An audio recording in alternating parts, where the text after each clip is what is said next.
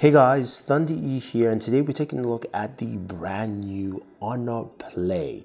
This is a budget gaming device from Honor, and it retails for should be around $300. It's not really available in the US. You can find it for about $3.99 on Amazon. We have a link for you guys down below. But this device packs in a lot of performance and also a lot of features. Now, here's a quick one for you guys. Before we continue, just so you know, if we get up to 500 likes in this video, you guys get to win, one of you gets to win an Honor 10. Yes, we're giving away an Honor 10. Very simple, it's really easy. All you have to do is like this video, make sure you subscribe to the channel, because you have to be a subscriber, and leave a comment telling me what you like about the Honor Play, and you enter to win. I'll basically announce the winners a week from now on here on YouTube. So go ahead and do that. So let's take a closer look at our device here, the Honor Play. 6.3 inches resolution. You've got 2340 by 1080p, a pretty snappy device altogether. You've got a nice display here that looks pretty nice. I have to say it's an LCD display. You've got a notch on top, as with most devices now. 60 megapixel front-facing camera, which should give you some interesting selfies when we take a look at the camera. Bezels are really thin, a little lip here at the bottom, and of course this is running Android 8.1.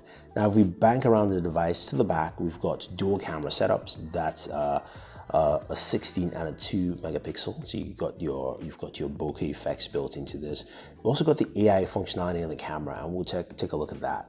Now we've got a fingerprint sensor here, which is really snappy. Honor fingerprint sensors are really good, and this is no different on this device. Now button placements, we've got on the right hand side power and volume rocker, so we've got that there. On the left hand side, you've got your dual SIM tray and expandable storage up to 256 gigabytes. The bottom, we do have a headphone jack as well as USB Type-C port and the singular speaker.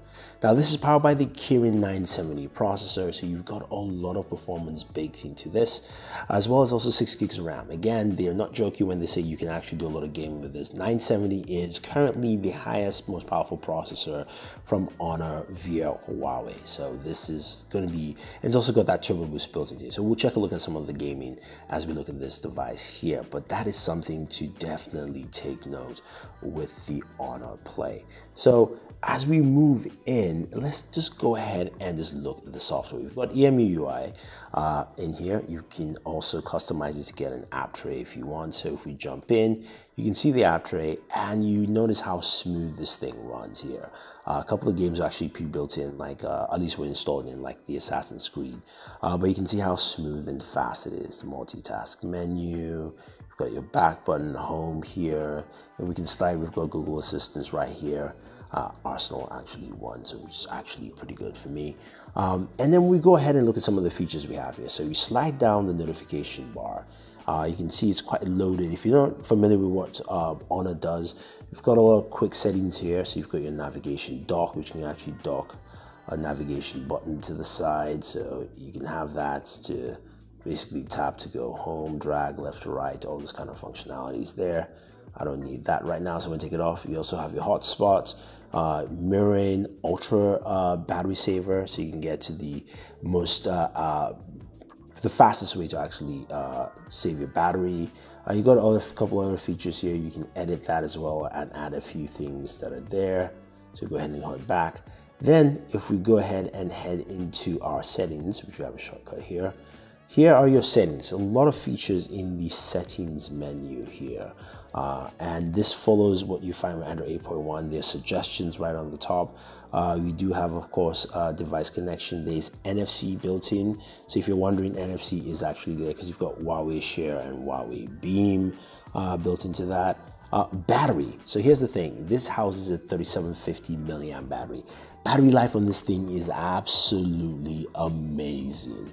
I have to tell you that it really does a fantastic job with battery life. You can see the ultra power saving mode should give you up to 4 days. Power saving mode will give you an extra day and 11 hours. Battery usage on this thing is really, really good. I have to say, I was quite impressed, and that's something they've done quite well with this device. Now, when we move down, you can look at the display here. You've got some other functionalities, your eye comfort, which you can change, home style. This is where you change your home style, because when you actually power up the device, it doesn't have an app tray. It's just basically standard, is what they call it, and you can get a drawer or an app tray there for you. So that's all under your display functions. And you've also got some smart power management for the display to drop it down from the 1080p to 720, but really you don't need it because the battery life is really good. Now the smart rotate is also a pretty cool feature that allows you to follow the direction of your face as you're rotating the screen. So there you go. So you can see all that in there. Now let's head back and we go ahead and we see a couple of things. Sound. So as I said, it's got a single speaker, so not much there. You've got a couple different sound options, but nothing too crazy or really adds to the sound benefit of this device here. Now your storage, as I mentioned, we've got a lot of storage on this device. You've got 64 gigabytes total. Again, it's expandable, so you've got a lot of storage to go through with this device. Now the options for security are quite fast. So we've got fingerprint sensor, we've got face lock, which is pretty fast, and then we've got, of course, screen lock and password. So you've got a couple of options for your security features, and the fingerprint sensor, as I mentioned, is really, really fast. A couple of smart assistant options here. So there's one-handed controls, you've got motion UI, flip pickup, those kind of things, 3 fingers to take a screenshot. We've got some voice controls, which are nothing too crazy. Let's go ahead and assign this. So you can do that for certain things like answering phone calls or doing an incoming broadcast or things like that. So you have that option built in. Now, when we go into system, just showing you what we have here in About Phone, you can see this is running EMUI 8.2, Android 8.1 in terms of version. This actually, for some reason, says 4 gigs of RAM, which I don't know why, but you do have up to 6 gigabytes of RAM in total, and that's actually pretty interesting. Now, let's move out to the camera. So the camera right here, we launched the camera. One of the things the camera does have is an AI mode. Again, this is something Huawei released and supported by the 970 processor, which is why this will support this as well. Doesn't mean you have the same lens. So you can disable it, you can enable the AI mode in the camera, and that functions in many ways. Now, if we go into the camera settings, you can see some of the settings that you have in the camera. And we've got, video option, we've got photo, we've got portrait, we've got AR lenses that you can use, then we've got aperture mode as well. Now if we go to the end, we've got more, where we can select a few things like light painting, HDR, night mode. There's a pro mode, of course, so you can actually go ahead and use that, which is nice. Changing your ISO levels, things like that, as well as the autofocus and balance, so we can X out of the pro mode. And then we've got filters, 3D creator, so on and so forth. If you can download a few more in there, which is pretty nice. Now, one thing I do want to do is look at some of the images here. So the nighttime images, I'm going to just start with what you see. First up is nighttime images, which are nice, but they are really grainy when you actually zoom into it, and you can clearly see this doesn't do low light too well for this. General low light shots with street lighting. This is all using the AI camera, by the way, so you do see the AI camera do a lot of filter pop. It adds a lot of punch to it, so to speak. Now as we move further and we go to some shots indoors, pretty nice here.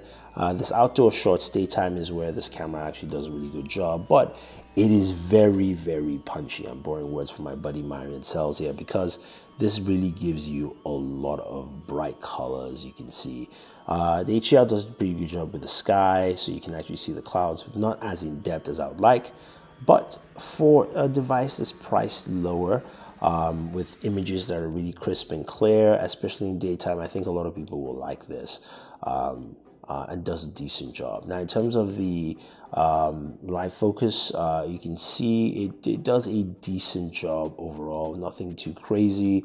For the background there is blurred out a little bit, but not as much as I would like, and the foreground pretty much is not. And again, it does a brightening effect as well with a lot of the images during the daytime.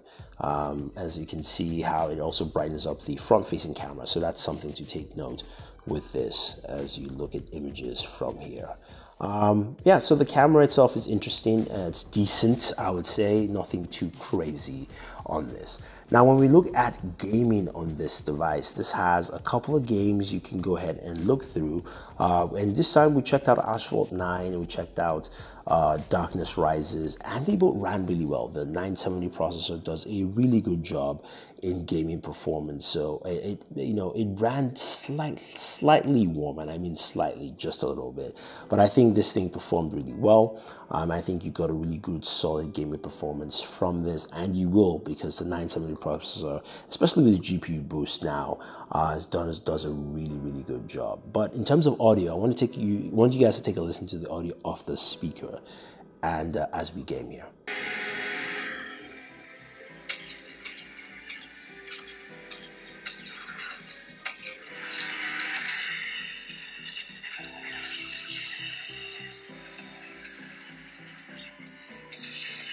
So you've got decent audio of the speakers, a single speaker, so of course don't block that. You've also got a headphone jack, which they've done a better job improving audio here. I wouldn't say it's anything spectacular, but I'm not sure what DAC or ampage they have built into this thing, but I would say headphone jack also does a decent job as well. Overall, I do like what I see here. Again, this is, a full walkthrough and, first impressions of the Honor Play. And I think this is a good budget device to pick up, especially with what Huawei has been doing with the Honor line and the 970 processor. This is a really solid device all the way through. So if you got any questions, any comments, let me know. I'll try and answer them for you. And remember, guys, we're giving away an Honor 10. So if you definitely want to win this, all you guys have to do is go ahead, subscribe to the channel, leave a comment about what you like about the Honor Play, and once we get up to 500 likes, we're going to go ahead and pick a winner. All right, guys, thank you very much. Don't forget to like and share this video, favorite this video, subscribe to the channel, and always enjoy your entertainment.